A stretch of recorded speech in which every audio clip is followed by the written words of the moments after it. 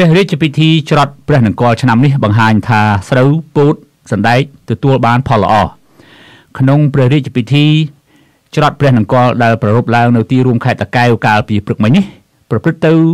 ដោយមានការភ្ជួរជានិមិត្តរូបចំនួន3ជុំក្នុងទីព្រះស្រែនៅក្នុងបរិវេណកីឡាដ្ឋានគិរីវង្សសុកសែនជ័យគោឧសភរាជបានបរិភោគសណ្ដែក 95% ពោត 90% និងស្រូវ 85%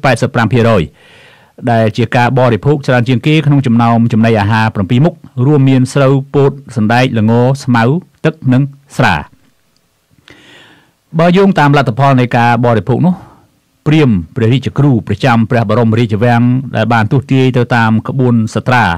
បុរាណបែបព្រហ្មញ្ញសាសនាបានឲ្យដឹងថាស្រូវពោតសណ្ដែកនឹងទទួលបានផលច្រើននៅឆ្នាំនេះព្រះរាជពិធីច្រត់ព្រះនង្គ័លឆ្នាំនេះប្រព្រឹត្តឡើងក្រោមព្រះរាជាធិបតីភាពព្រះករុណាព្រះបាទសម្ដេចព្រះបរមនាថនរោត្តមសីហមុនីព្រះមហាក្សត្រនៃព្រះរាជាណាចក្រកម្ពុជា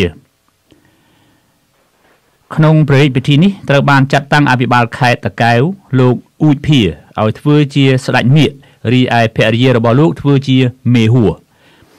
ទោះជាយ៉ាងណាក៏ដោយពិធីនេះគេមិនឃើញវត្តមានលោកហ៊ុនសែនចូលរួមទេប៉ុន្តែជំនួសដោយវត្តមានលោកសខេងរដ្ឋមន្ត្រីក្រសួងមហាផ្ទៃនិងមន្ត្រីជាន់ខ្ពស់នៃរបបក្រុងភ្នំពេញមួយចំនួនទៀត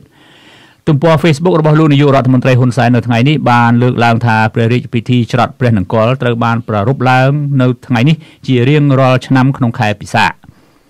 ព្រះរាជពិធីនេះគឺសំខាន់បំផុតបន្ទាប់ពីព្រះរាជាភិសេកដែលជាពិធីមួយស្ថិតក្នុងចំណោមពិធីផ្សេងៗជាច្រើនទៀតប្រចាំឆ្នាំព្រះរាជពិធីច្រត់ព្រះនង្គ័លគឺត្រូវបានធ្វើឡើងក្នុងគោលបំណងផ្សងមើលប្រផ្នូលរបស់ស្រុកទេសទៅតាមការបរិភោគរបស់គោឧសភរាជ